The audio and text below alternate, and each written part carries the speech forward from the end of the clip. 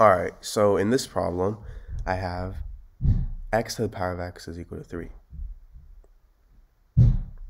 So, to solve this, what I'm first going to do is I'm going to take the power of 1 over x on both sides. So I have x to the power of x to the power of 1 over x is equal to 3 to the power of 1 over x. Now, x and 1 over x, these two cancel out, so I have x is equal to 3 to the power of 1 over x. Now, if I take the W Lambert function of something in form x times e to the power of x, this is equal to x. So the W Lambert function basically says if I take the W Lambert function of something in form x times e to the power of x, that's equal to x.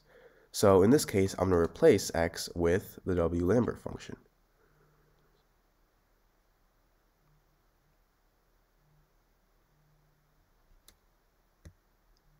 Or actually, before doing that, I'm going to rewrite 3 to the power of 1 over x as e to the power of ln 3 to the power of 1 over x. And e and ln, these two cancel out, so e to the power of ln 3, that's the same thing as 3. And now, this is the same thing as e to the power of ln 3 over x.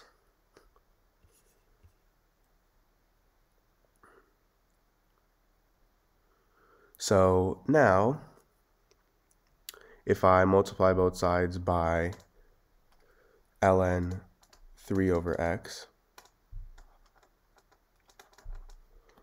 these two cancel out, and I get ln of 3 is equal to e to the power of ln 3 over x times ln 3 over x. And now I can go ahead and take the W Lambert function of this.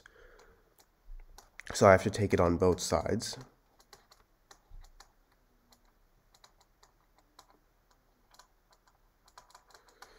So now this side is simply equal to ln 3 over x.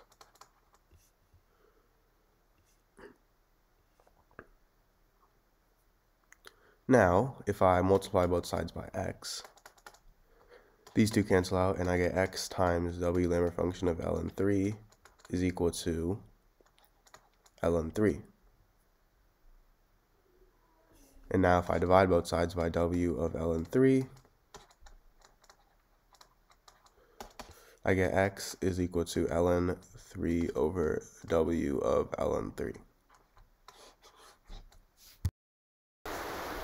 Alright, so in this problem, I have x to the power of 18 is equal to 81 to the power of x. So I want to find the value of x here. So to start, I'm going to first take the power of 1 over x on both sides. So now I have x to the power of 18 to the power of 1 over x is equal to 81 to the power of x to the power of 1 over x. Now if I have something in the form a to the power of m to the power of n, this is equal to a to the power of m times n. So in this case, I have 81 to the power of x to the power of 1 over x, and I have x to the power of 18 to the power of 1 over x. So this is the same thing as x to the power of 18 times 1 over x is equal to 81 to the power of x times 1 over x. So then these two cancel out. I'm left with x to the power of 18 over x is equal to 81. Now if I subtract 81 on both sides,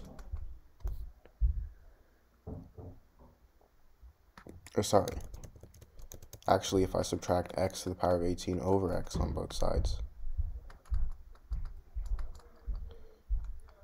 these two cancel out, and I have 0 is equal to 81 minus x to the power of 18 over x.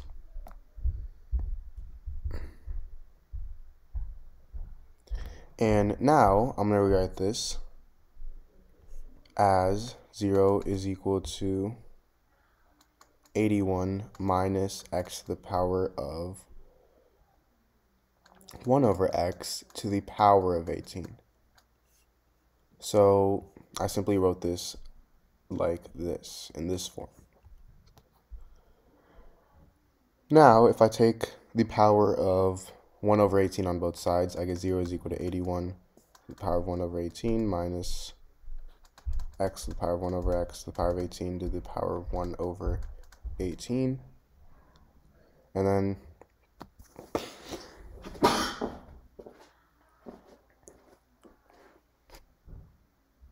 these two cancel out, and I get 0 is equal to 81 to the power of 1 over 18 minus x to the power of 1 over x.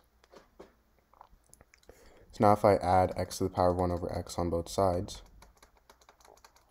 these two cancel out, and I get x to the power of 1 over x is equal to 81 to the power of 1 over 18.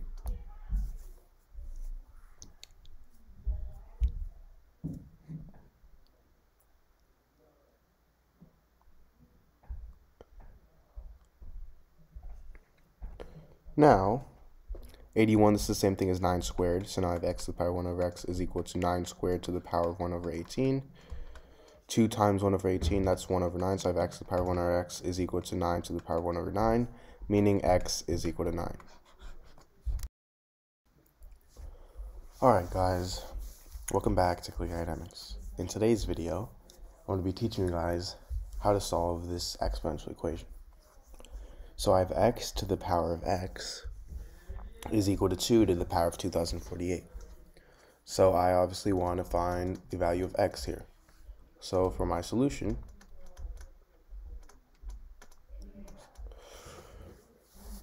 I first start with x to the power of x is equal to 2 to the power of 2048.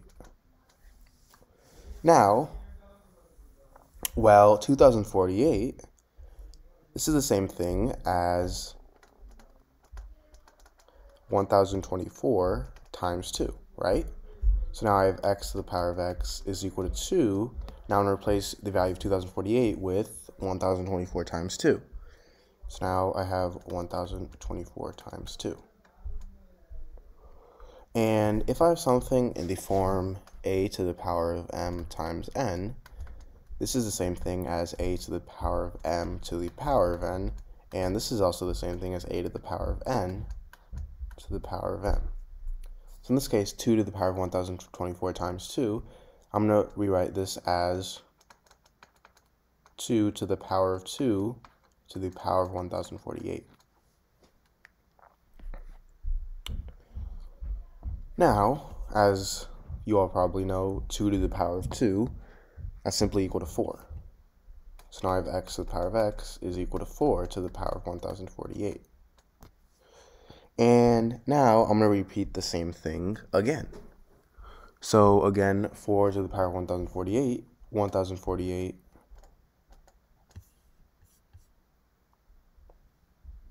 sorry, this isn't 1048, this is 1024. So 1024 is equal to 512 times 2. So now I have x to the power of x is equal to 4 to the power of 512 times 2. And again, I'm going to rewrite that as 4 to the power of 2 to the power of 512. Now again, 4 to the power of 2, that's obviously 16. So now I have x to the power of x is equal to 16 to the power of 512. Now I'm going to repeat the same thing again. 512, this is equal to 2 times 256. So now I have x to the power of x is equal to 16 to the power of 2 times 256, which is the same thing as 16 squared to the power of 256, which is the same thing as 256 to the power of 256, meaning x is 256.